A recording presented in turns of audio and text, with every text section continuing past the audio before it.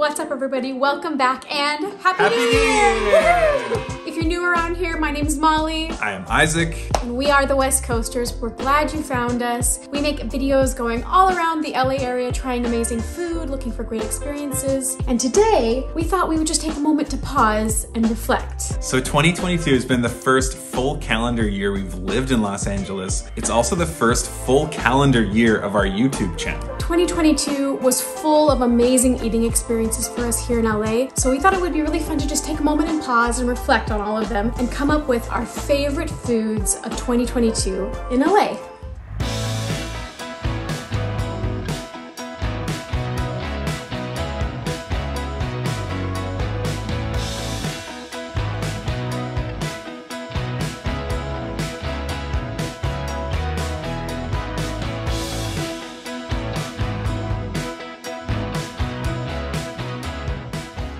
As we count down this top 10 list, if anything interests you, we're gonna have full video links in the description below. We're so excited to share this list with you, but make sure to stay till the end so you can find out our #1 pick for food here in LA, but also a special surprise honorable mention that we just had to include on this list. If you like these kind of videos and you're curious about what the food and culture and event scene is like in Los Angeles, make sure to give us a thumbs up and hit the red subscribe button to stay up to date for any future uploads. And we do have some amazing plans for 2023, especially when it comes to the food scene here. We really want to double down on some amazing casual and street eats here in LA, so make sure you're subscribed for that. 2022 in Los Angeles was awesome for us. We ate our way all around the greater Los Angeles area, from cheap eats, street food, to theme parks, to food festivals, and this is our top 10 list. So coming in at number 10, Jollibee Chickenjoy. There are Jollibees all over the world, but believe it or not, our first time even trying Jollibee was here in LA in 2022. I don't know if we knew what to expect, what was coming our way, but we loved it. What makes Jollibee Chickenjoy so amazing, their fried chicken, is that it's super juicy and delicious on the inside, but it's really the outside. The breading is light and crispy and just the perfect flavor. And once you dip that Chickenjoy in the gravy, you're in chicken heaven. So we're here at Jollibee, home of the Chickenjoy, and we're gonna try their famous fried chicken. And I know that they're really big on gravy, so I'm gonna try it, dipping it in the gravy. Wow. And for number 9, we chose the IPA sausage dog from the Food and Wine Festival at Disneyland. It's no secret Disneyland puts on incredible food festivals. They have festival holidays, Food and Wine Festival, Lunar New Year, and they also have just seasonal food as well. I was blown away by this. I think this is the best food I've ever eaten in Disneyland that was savory. Definitely don't miss this when it comes up next year. Pro tip, it goes great with beer, which they do have in DCA, so have at it. It's amazing. I hope they have it again this year. Up first is the IPA sausage dog. Let's give it a try. It's gonna be hard to eat.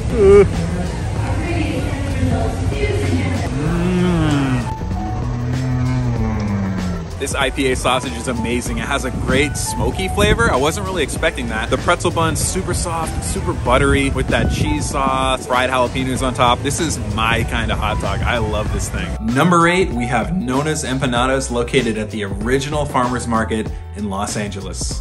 Do not discount these little empanadas because they're simple. They may be a really simple concept, but they are packed full of flavor. There are so many to try, and from the couple times we've had them, we've just fallen in love. And they definitely fit into that cheap eats category, coming in at like $5 a pop. They're a deal, and they are just so delicious. And there's so many different flavors to try. We really like the mushroom, we like the Cuban, but there's no end. I know, and you know, if you want that little extra pro tip, get the dipping sauce. It's like an oil and herb mixture. You dip the empanada into that, and chef's kiss. We also grabbed the Cuban empanada. This looks really good. I mean, Cuban sandwiches usually have pork, ham, cheese, pickles, mustard. So I'm excited to see what this version is like.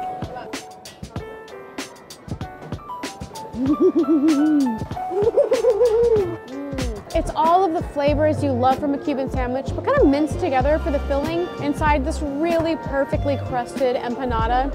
You cannot go wrong with a Cuban. Make sure to grab this when you come to the farmer's market. Coming in at number 7 on our list is Leo's Tacos for their Al Pastor. So when we first moved to Los Angeles, we knew this was the land of taco trucks. We knew there were so many awesome, delicious things to expect, but we were blown away by Leo's Tacos. At the time that we did our review in our vlog, it was the #1 rated taco on Yelp for Los Angeles, and we were not disappointed. It's just a great marinated pork flavor with a little bit of pineapple on top. You cannot go wrong with this. We're back ready to eat off the trunk of the car like we do. It only feels right at an Al Pastor place to start with the Al Pastor taco. So let's get into it. Oh yeah. There is something special about having fresh Al Pastor meat, and they put really nice big chunks of fresh pineapple in too. It's the perfect combination, salty, sweet, delicious. So the green avocado sauce looked really good to me, so I piled it up with some of that. Let's get into it. This is absolutely everything I want in a taco and more. Truly the best Al Pastor taco I've ever tasted. This is like opening up a whole new world of taco eating for me. Highly recommend. At number 6, we have our only tie that made the list. This was a super difficult decision. These are 2 seasonal macarons that come from Disney California Adventure. Tied for number 6 is the purple sweet potato macaron from DCA Lunar New Year Festival and the Snickers macaron from the DCA Food and Wine Festival. Now, the purple sweet potato and the Snickers macarons were definitely our favorites of the year, but it has to be said that if you're doing the Disney parks, especially during the holidays, don't skip out on their seasonal macarons because Disney has been hitting it out of the park with these. They're usually really big, so shareable if you're in a sharing mood. Sometimes we're not, but we try to share. But they've been delicious just across the board. You can't go wrong with them. We feel like they're a really great value, bang for your buck, so don't skip out on them. And if you're there for the Lunar New Year or the Food and Wine Festival, keep an eye out for the purple sweet potato and the Snickers macarons. Also from the Red Dragon Spice Trader, we've got the Mickey Purple Sweet Potato Macaroon. This is a red macaroon filled with purple sweet potato buttercream with creme fraiche center. This is one of the bigger macaroons you'll find at the Disney parks. Can't wait to try it. Let's go. This macaroon is a must grab here. Do not skip this because it's delicate. The flavor is just on point. The middle of the macaroon is that creme fraiche. It's rich, it's tasty, and it takes a really great macaroon and makes it amazing. They're big. You could even split it with somebody. Like I said before, you gotta get it. Get the purple sweet potato macaroon. You will not be disappointed. We've had so much great food. We really need to get some dessert, so we headed back to the Nuts About Cheese booth and got the Snickers Mickey macarons. Let's try it out. Holy smoke! This is so good. It really is, like the name suggests, Snickers. I mean, it's got chunks of peanuts, caramel, a little bit of almost like a chocolate mousse inside with that really delicious macaron cookie that has like almost like a crunch and then it's chewy. This is amazing. This might be the best macaron I've ever had in the park. Have to get this one. Our number 5 pick is the popcorn chicken from Bopomofo. Our visit to Bopomofo was our very last food video of the year, but it had to get on the list. That popcorn chicken with a Thai basil dipping sauce was seriously insane. I've never had popcorn chicken like that. It was amazing. We can't wait to get back there. So make sure if you're in the San Gabriel Valley area, check out Bopomofo in San Gabriel. Just from looking at the menu, it felt like we couldn't do the whole Bopomofo experience without trying their popcorn chicken. I think it's kind of a big deal. And when I saw that it came with this Thai basil sauce, I was instantly sold. So let's get in there. Even just standing here, the smell of the sauce is so stinking good. I gotta try it. Sounds crunchy. Oh, wow. Wow, wow, wow. This is so good. Wow, wow, wow. This is so good. I don't know what I was expecting with this, but I am blown away. This is a flavor explosion.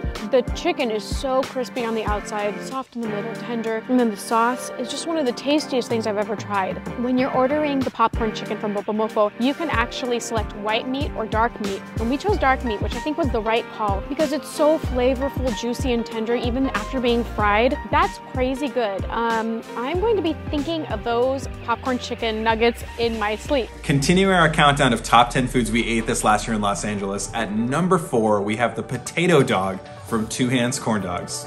Two Hands is a Korean corn dog chain with locations all across Los Angeles, and they do incredible flavors.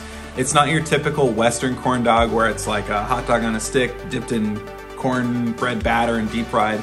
This is some really incredible stuff. What they use is they use actually like a yeasted dough, and the potato dog specifically has chunks of potatoes all over it. So it's almost like you're eating French fries with your corn dog. And we got it with half sausage and half cheese. It was amazing. If you've never had a Korean corn dog, this is a great place to start. If you've never had a Korean corn dog, you are missing out. Get yourself to a Korean corn dog place immediately. That's a must do. By far, the craziest looking dog we got is the potato dog. What's this? Precious potatoes. This has potato all around the outside of the usual batter, and then on top we've got that kind of tangy spicy sauce and that kind of spicy Cheetos dust. This thing is huge, it's crazy, and I cannot wait to try it.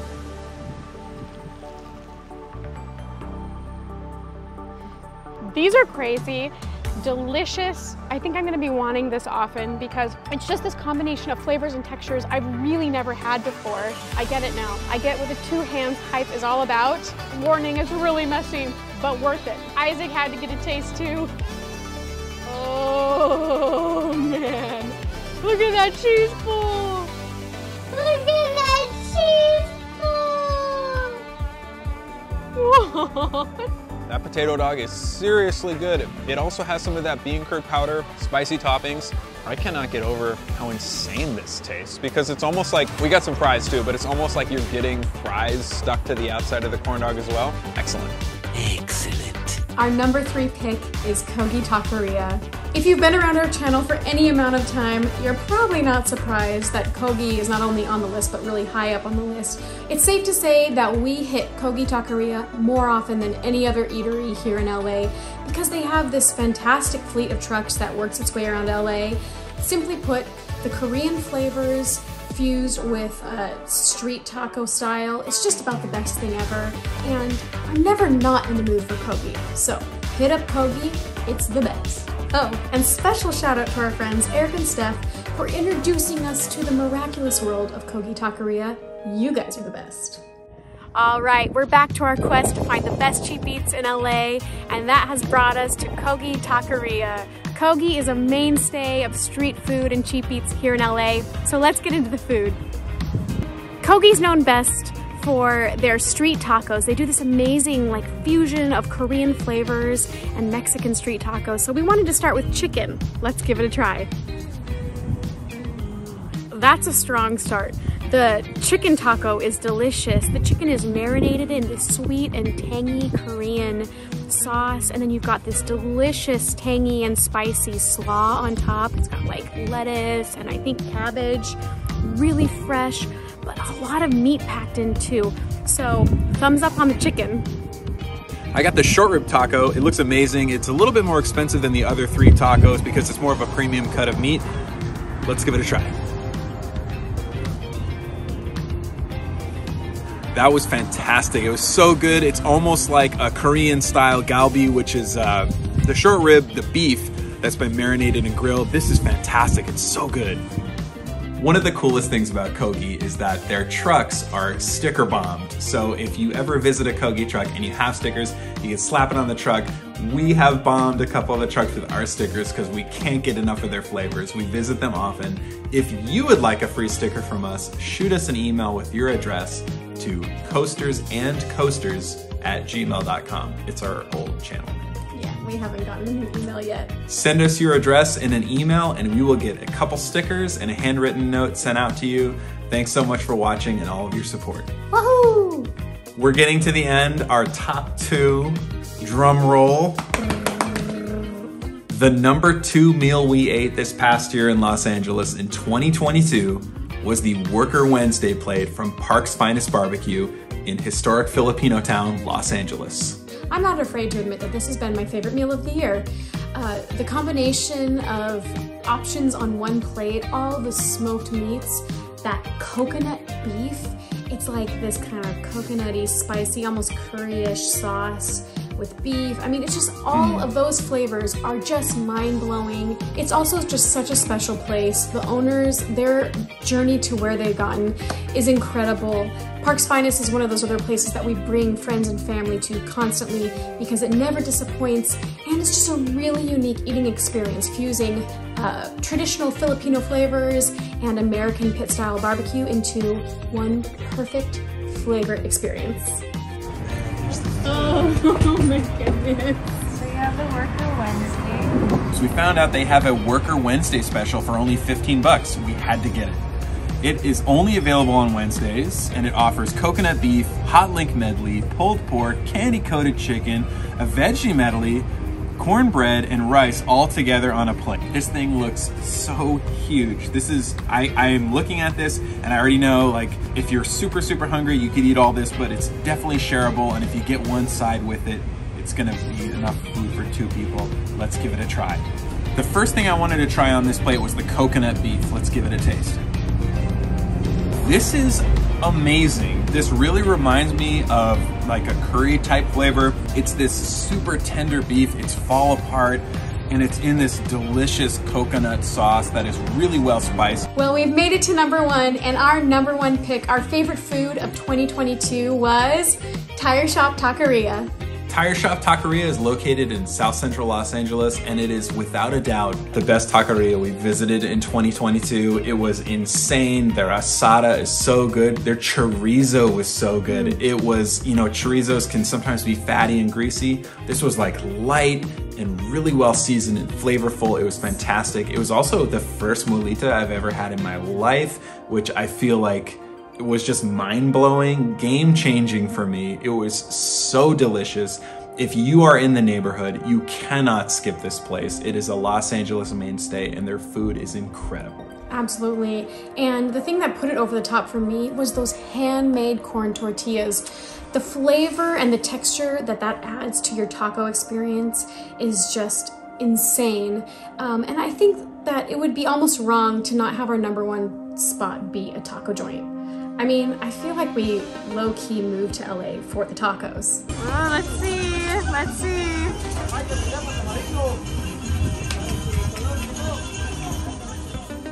The first thing we're gonna be trying from the Tire Shop Taqueria is the asada taco. It looks amazing. They got a lot of nice onions and cilantro, salsa, and guacamole. Let's give it a taste. That is so good. The asada is so, it's really tender and it's really, really well flavored. Salsa that's in there has got a great zing to it. I like it a lot. The tortilla is amazing. They hand make all their tortillas. You can't miss this one. One of the things I heard you have to try at Tire Shop Taqueria is their vampiro. What they do is they take their handmade tortillas and leave them on the grill for extra time, and they kind of start to curl up and get crusty, and then they put in the asada and the rest of the toppings that you'd expect, the onion, cilantro, their amazing avocado salsa, another salsa underneath. So it is time to figure out what the vampiro is all about. Let's go.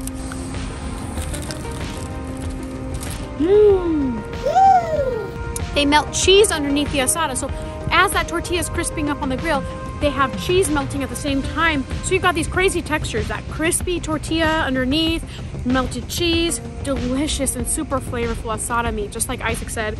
And then all of the fresh toppings. It's just amazing. This video is the best things we ate in Los Angeles in 2022, but we definitely had some tasty beverages along the way. We wanted to do a special shout out and honorable mention for Ohana Brewing Company in Alhambra. They make really delicious beers, and specifically they have a matcha pale ale that is completely mind-blowing. It looks crazy and it tastes delicious. If you are a person who loves craft beer, you love visiting breweries, you can't skip this place. They really have the coolest flavor combinations. They take a lot of traditionally kind of Asian cuisine flavors and combine that with their traditional beer styles. It's really a unique experience. We love it there, and it's not far from where we live. Oh yeah. Well, we made it to Ohana Brewing here in Alhambra. This is on 1st Street. They've got some great outdoor seating. We're gonna grab some drinks and give Archie a chance to take a break from all the walking. Let's see what they have on tap. For my second beer, I got the Why Is It Green matcha. This is a blonde ale with matcha tea mixed in. It looks real funky. It almost looks like some swamp water or something, but I love matcha tea. Let's give it a taste. Wow. That's intense. I was talking to the server about this beer and he was saying, yeah, it's got a very intense matcha flavor, but if you like matcha, you're gonna like it, and he was right. This is really good. Very refreshing, but a very strong tea flavor. So if you like matcha tea and you find yourself here at Ohana, you have to try this. Oh, that's what he really wants. We love sharing our favorite foods, but we're kind of curious what your favorite food of 2022 is. So drop down in the comments, let us know the best thing you ate in 2022. Well, you made it to the end of our video. This was a countdown of our favorite foods in LA. It was kind of a fun top 10 video to put together of everything we ate in 2022. No plans of stopping. Yes, we've eaten some amazing food in 2022 and we can't wait for more in 2023. But until we see you here next time, we just want to say cheers! Bam. Can you say, yeah, can you say, so without further ado,